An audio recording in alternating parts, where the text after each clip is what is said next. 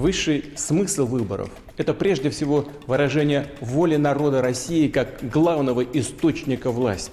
Избирательная система России – это абсолютно уникальный, независимый, общественно-государственный институт. Наша демократия самая лучшая. Voting carousels, ballot stuffing, made-up figures, and 146% are the attributes of elections in Vladimir Putin's Russia. But they're only part of a complex system to hold on to power. The Insider spoke to a former precinct chairman about how it all works. This is Alexei. Starting from 2013, he has been involved in organizing elections at all levels, from municipal to presidential. He left Russia after the start of the full-scale invasion of Ukraine. My term as chairman of the Precinct Election Commission began in 2013. That was the first term.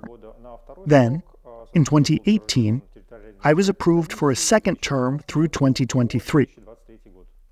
The chairman of a precinct election commission can only be a person who's been recommended and who already understands that he has bosses whose directives must be followed.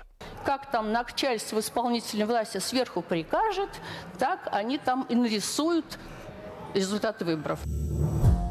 One of the most common violations in elections is voting inauthentically by absentee ballot. A person receives an absentee ballot, and on the day of the election, he can show up at several different polling stations and vote at all of them. The authorities drive groups from polling station to polling station in an organized manner. The one thing that always confused us was that in the changes before the election, a very large number of voters were deregistered from our lists, which means that these people then had to vote in another place. In order to do that, they had to somehow notify the commission, either their own commission or the commission of the place where they were currently located. The imbalance between unregistering and registering citizens was disturbing, because the number unregistering was many times larger. There would be 70 or 100 people that would unregister. And the number who would register was maybe 3, 4, 5, 6. Это видос, где вы уходите из другого участка, смотри. О, сейчас ты пойдешь, смотри. Опа, а сейчас пойдешь ты.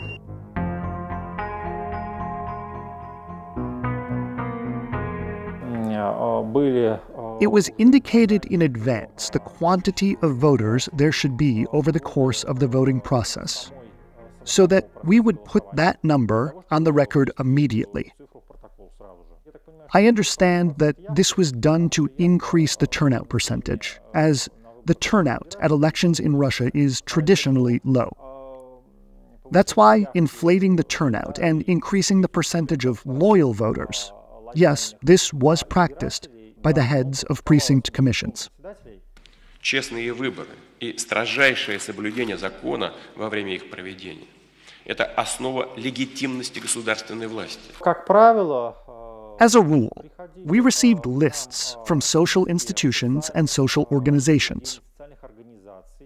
They would be for elderly citizens or for the disabled and those with poor mobility, who would find it difficult to come to the polling stations. They belong to the demographic that, in general, supports the ruling government in Russia and the candidates nominated by that government. We needed to call these people ourselves, and on election day, we would go to their homes for on-the-ground voting. This method, in comparison with the other existing methods, is, I would say, the simplest and most reasonable.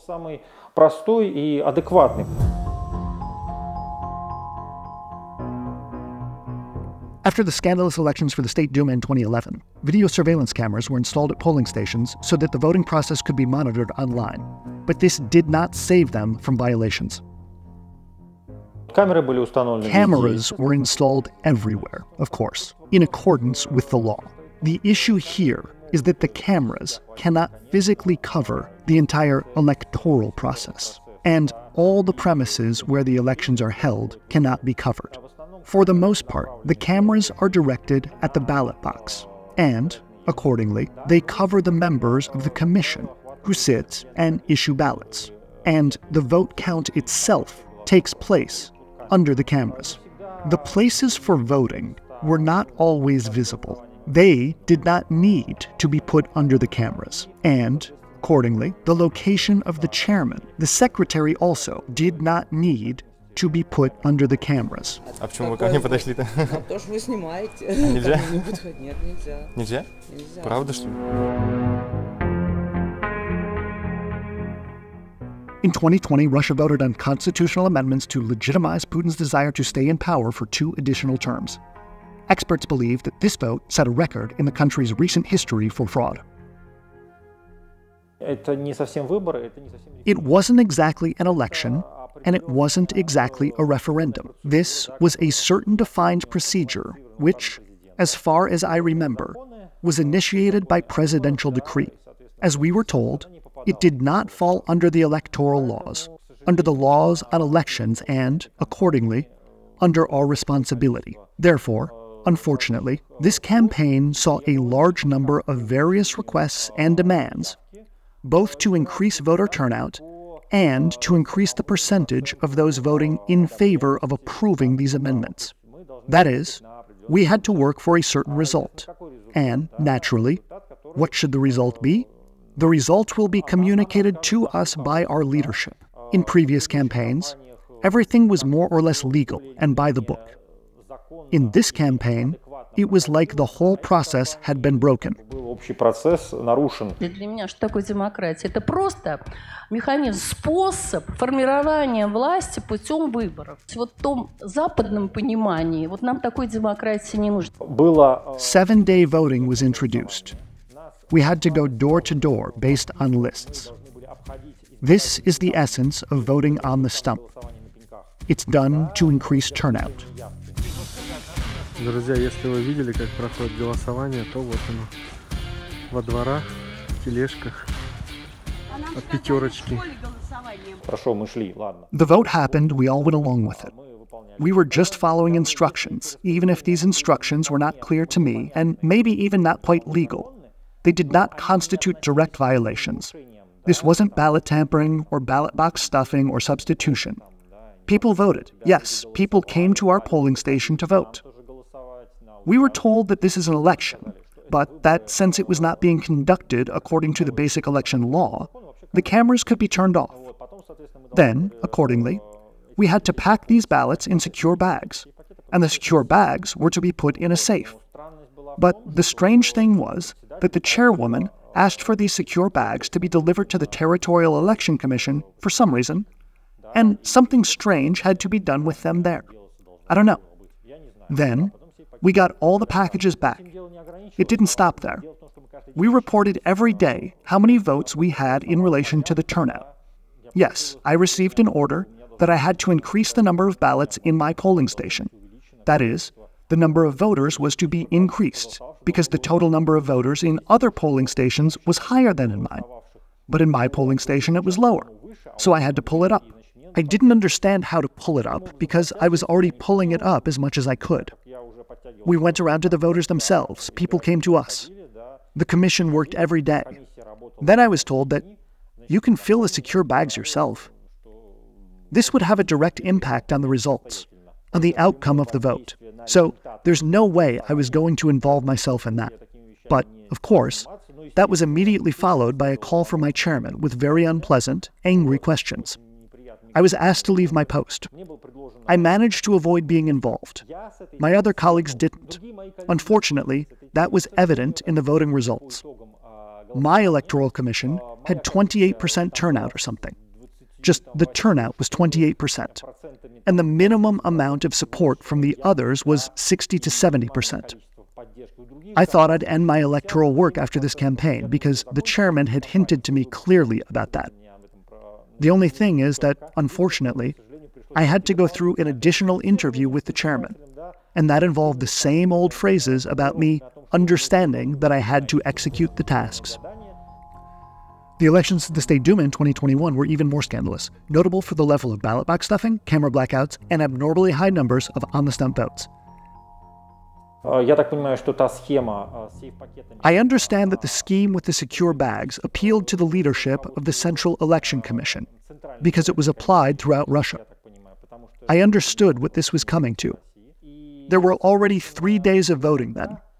The first day, I think, there was an order for all of the chairmen to stay late after the voting had finished. It was clear that they would ask us to do something with the ballots, those secure bags, which were already full of citizens' votes.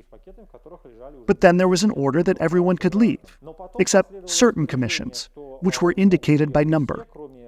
Later, I saw in the media reports that at some of these commissions, the ones that had very attentive observers, arguments erupted when someone switched or wanted to switch these bags.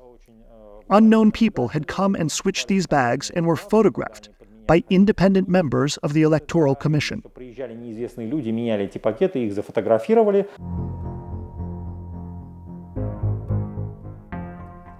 Another way to falsify the results of the elections is to use the method of early voting. Residents of remote areas and shift workers have the right to vote early, and their ballots are very difficult to monitor. And this happened once in 2014, at the elections of the regional governor and municipal deputies.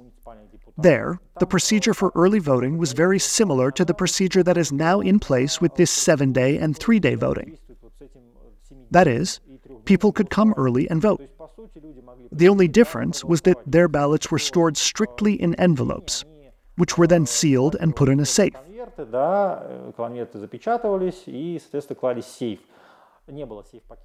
There was no secure bags to collect all the ballots from the main box. It was on the day before the main appointed voting day. It was a Saturday. The commissions were required to deliver these envelopes to the election office, to the Territorial Election Commission. I don't know what they did with them there.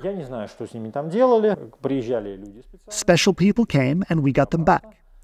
And then we opened the envelopes. In the morning, I had to take the ballots out of the envelopes and put them in the ballot box, me personally, as chairman.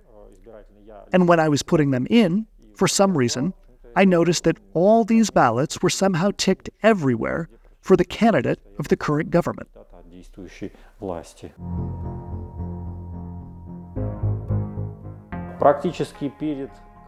Before almost every election, 2 or 3 days before the voting, the chairman of precinct election commissions received envelopes at the Territorial Election Commission office.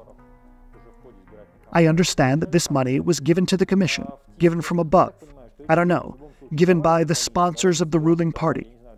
They said that this money came from the Kovalchuks or Rotenbergs.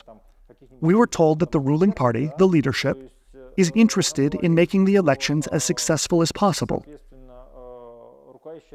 And they realized that the amounts that were officially in the budget of the Precinct Election Commission were too small.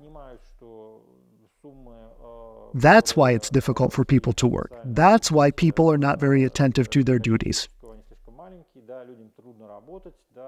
In order for people to understand the importance and necessity of working at the elections, this extra amount is given.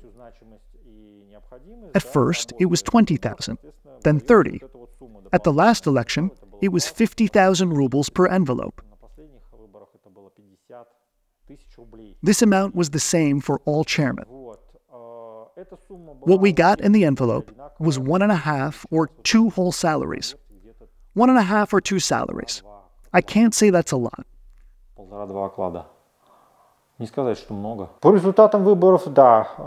Based on the election results, the same envelopes were given out, and, in principle, it was explicitly stated that the handover of the envelopes depended on the results of the election. I got an envelope after the election too. The last time I received 20,000. But I know that other chairmen received more by 2019. By 2020, I was already working in another municipality, another district. They had their own commissions. For example, they had the deputy chairman of the Legislative Assembly of St. Petersburg running, who asked me to join his commission and promised me some crazy bonuses. I told him the amounts that we were given before, what kind of encouragement we were given. He laughed a lot about that. And I know there were a lot of violations in his district during the constitutional amendment campaign, because it was not conducted according to the election law. The chairman of the Territorial Election Commission actually sent me a message on WhatsApp. He asked if I could bring an official results document with the numbers mentioned on WhatsApp. But at that time, as you remember, I said that I wasn't feeling well. I was barely dragging my feet, so I said, "We're already done counting the votes. I'm sorry.